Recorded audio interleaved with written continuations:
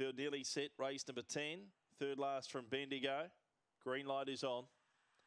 Set for a start. They're ready.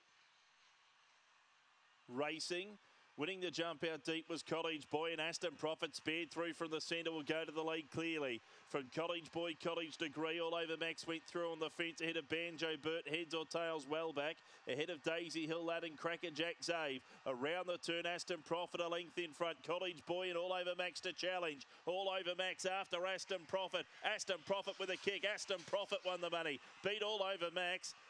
Banjo Burt, heads or tails. College Degree and College Boy all there in the line for the minder end. Cracker Jack Zave and Daisy Hill Lad followed them home. 23 and 89.